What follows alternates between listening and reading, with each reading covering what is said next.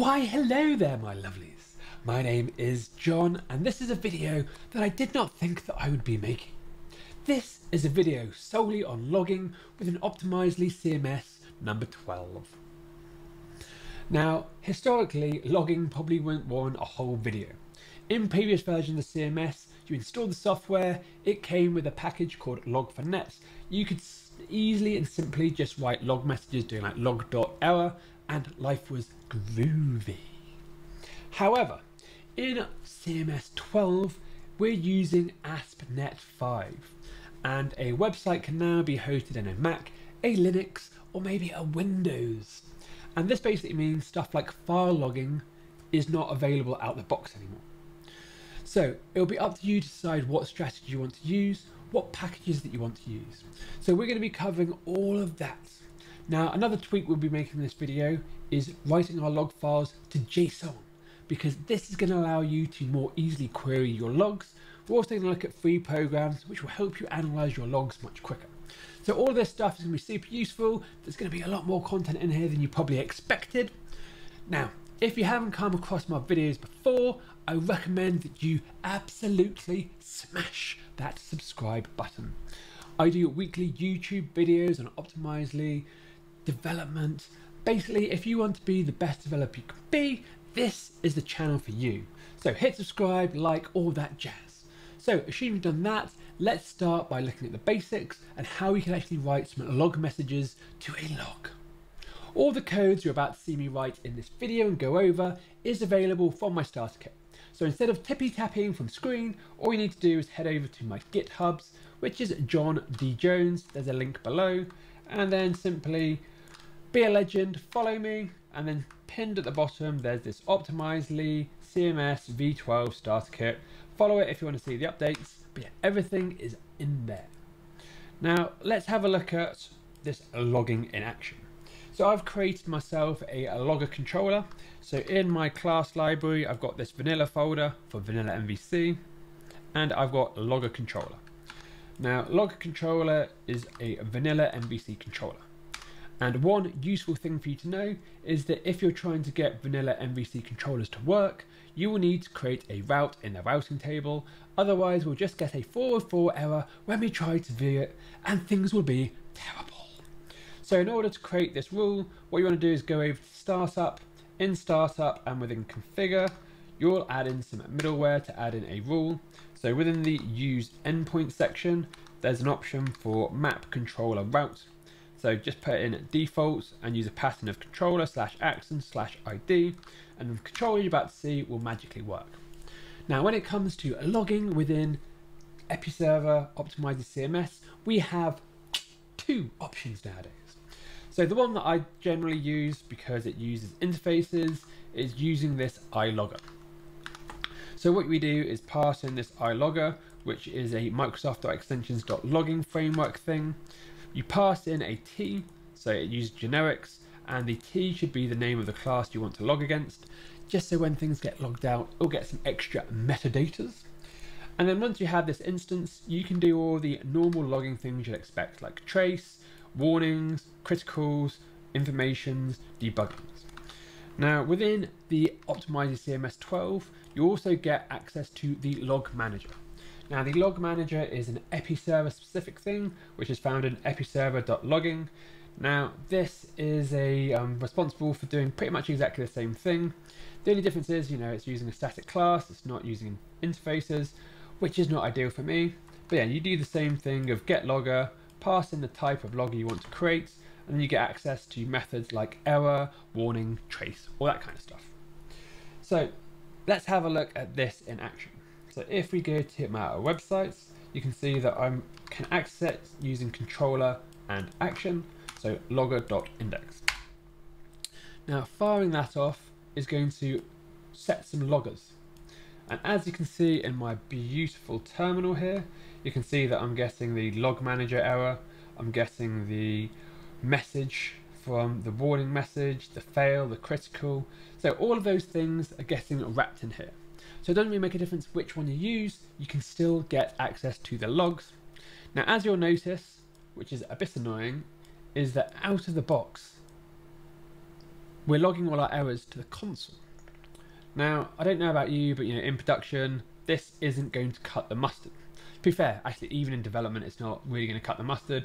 What happens if I accidentally close this, lose all my errors?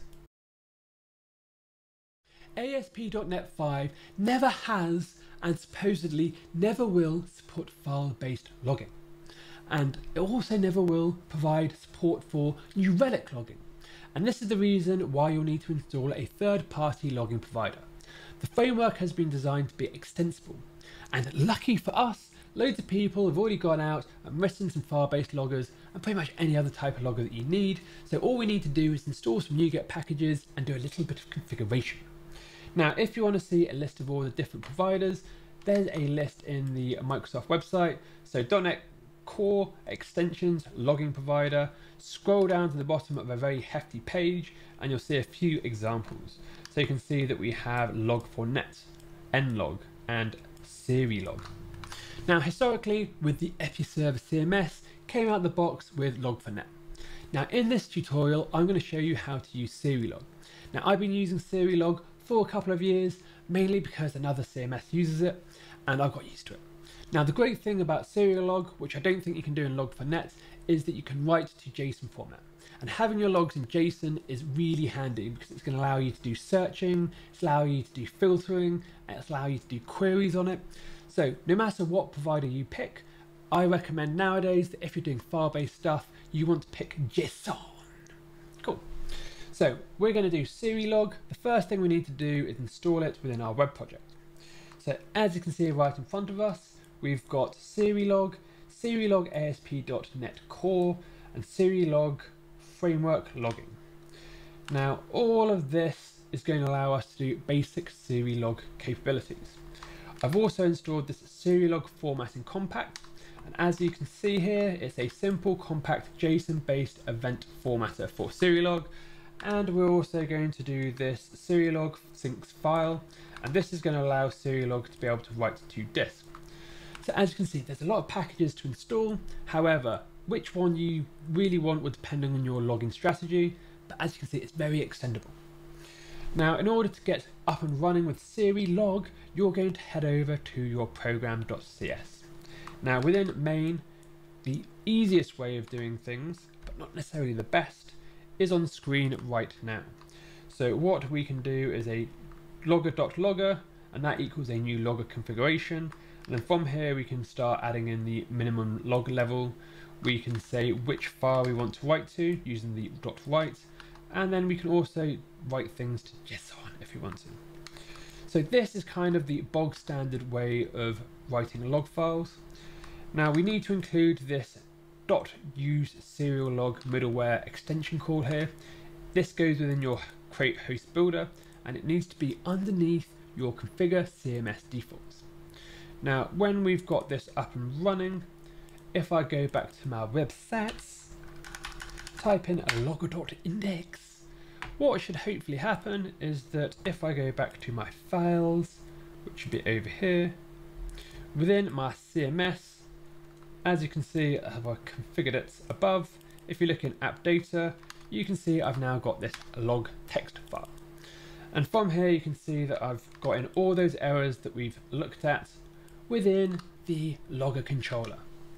So this is one way of doing it, and it's a simple way. Now, the limitation of this approach is that we've hard-coded all the configuration within code. And if we've got different environments within our system, this means that we're going to have loads of different if statements, or it basically means we're going to have to do a release to change things. So a better way of managing your Serilog configuration is through app settings. So let's delete this bad boy and uncomment the line below it. So another way of doing this is doing the logger.logger, new logger configuration, except for this time we're going to use the read from .configuration. We're going to pass in this configuration property, and we're going to do write to console and then create logger. Now, this configuration item is created above me. And what this is a public property of type I configuration. And from here, we're just going to return a configuration builder. Now, I've covered what all this crazy code is in a different video. Basically, if you want to apply different environment settings and different machine names on top of your app settings, so you can say do things like the local developer configurations, this is what this is all about. Again, I've covered this in a different tutorial. At a bare minimum, you'll probably want to do something like this. Now, the great thing of having this as a property is that we can set it for the log configuration, and then we can also use it to configure the application. So this same property is being used in two locations, so double the fun, also half the dry. So yeah, you just need to do in configure app configuration, builder.add configuration, add in that configuration object, and we are off to the races. Okay, so it's time now to configure our CV log. So if we head back over to app settings.json, for the eagle-eyed from you, you might have noticed there was a serial log setting earlier.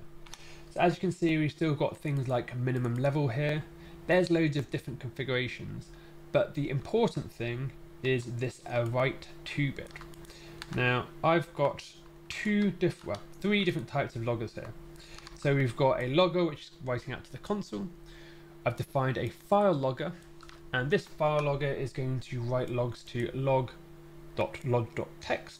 It's going to have a rolling interval of per day, and then our output template is going to be timestamp, blah blah blah. So this is going to be the format it reads out of. Now, as I was saying, my recommended approach is to use JSON. However, if you want to create a text-based logger, you can add in this different config. Now, the great thing is you can add in as many different write to elements as you want. So if I delete that one, what we can see right here is that, let's make sure that's okay, perfect. As you can see, I'm also doing a file write. However, this time the formatter is using the serilog formatting JSON formatter, which is in the serilog assembly.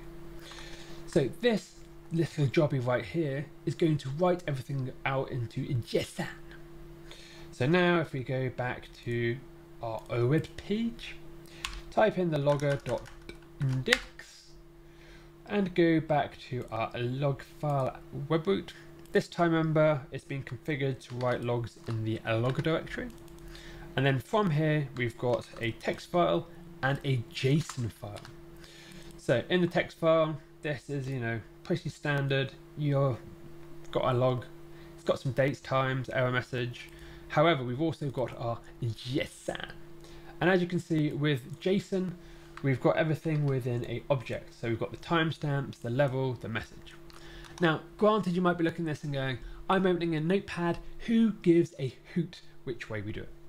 But the great thing about Json is there's actually additional third-party tools that you can use that make looking at logs that much easier. Now, there's loads of things on the market you can use.